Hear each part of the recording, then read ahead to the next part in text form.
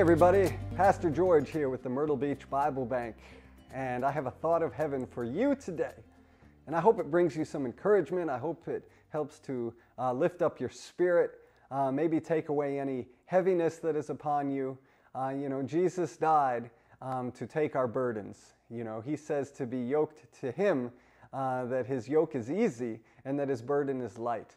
And so it is God's desire for us to be sons and daughters of liberty, sons and daughters of victory, sons and daughters of joy, because we are connected with our Father in heaven. And so I hope that you are a son and daughter of joy today, that you be rejoicing in all of the goodness of God, and to know that He is able to bring you through any challenge that is before you, that there is nothing that is greater than the name of Jesus.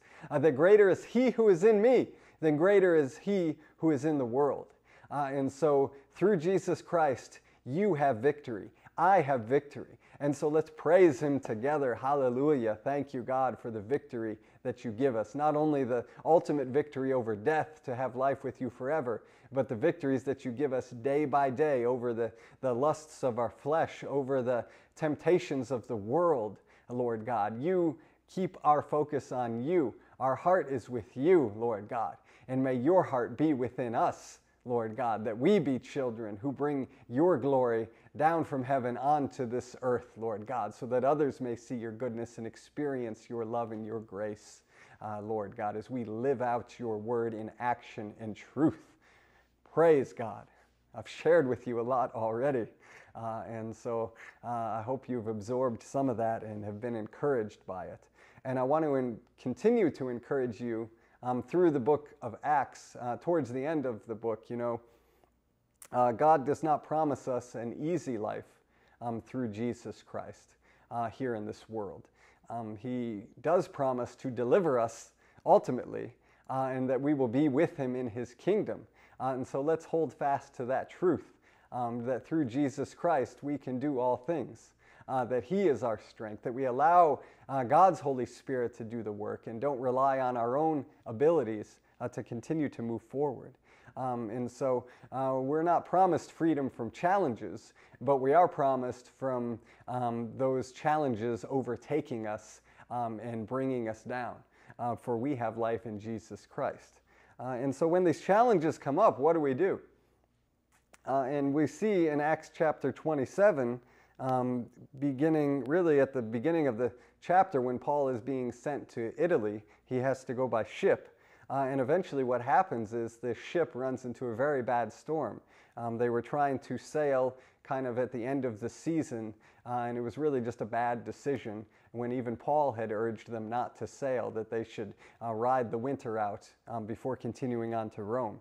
But they continue on to Rome nonetheless, run into a storm, and are greatly challenged, even to the point where we read about in Acts chapter 27, verse 20, "Now when neither sun nor stars appeared for many days, and no small tempest beat on us, all hope that we would be saved was finally given up."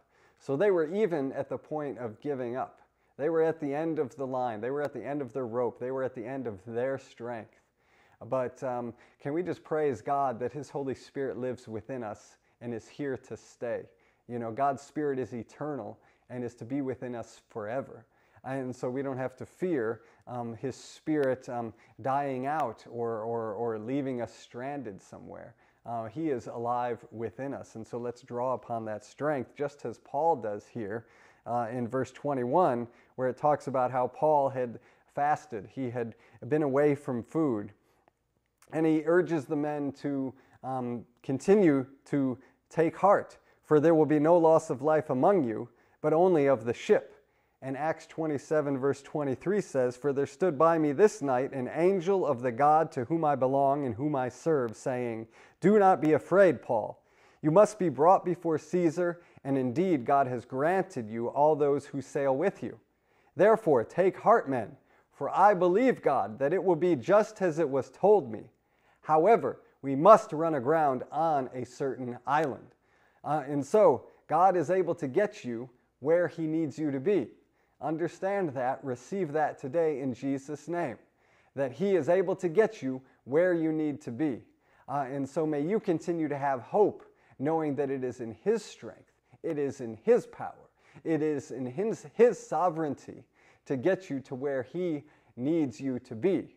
He wants your cooperation, though. We need to submit to His ways, just as Paul submitted to His ways and said to encourage those around him that I believe God, that it will be just as it was told me. Do you believe God just as it was told you? Do you believe God in what He has done through Jesus Christ for you? That though, and this is what Jesus said Himself, that though in this life you may have great tribulation, take heart, for I have overcome the world. Jesus has overcome the world. And so let's continue to look to Him for hope, for He is able to deliver us from the darkest of powers. He is able to deliver us from the greatest of sicknesses. He is able to deliver us from the strongest of storms because He is over them all. And so will you take heart today and believe God, just as it was told you, that He will deliver you, and remain faithful. And one last thing I want to just draw you to before we close for today. If you skip down to verse 31, we read that unless these men stay in the ship, you cannot be saved. And so what the men were trying to do, some of them were trying to lower lifeboats so that they could get in the lifeboats and escape the ship, and more or less, if you will, take their lives into their own hands. And so this is not what you want to do, my brothers and sisters. Stay with God. Stay with those who know God, who can be an encouragement to you in the faith today. Don't take your life into your own hands. Don't try to escape the storm your own way. Ride out the storm with Jesus Christ by the power of His Holy Spirit and through the encouragement and love of those around you. Let them know if you are in need, and most of all, cry out to God and humble yourself before Him. It is okay. He wants to help you. He wants to bless you. He wants to bring you through. Jesus Christ is the answer. And ultimately, we see what happens in Acts chapter 27 is that deliverance comes.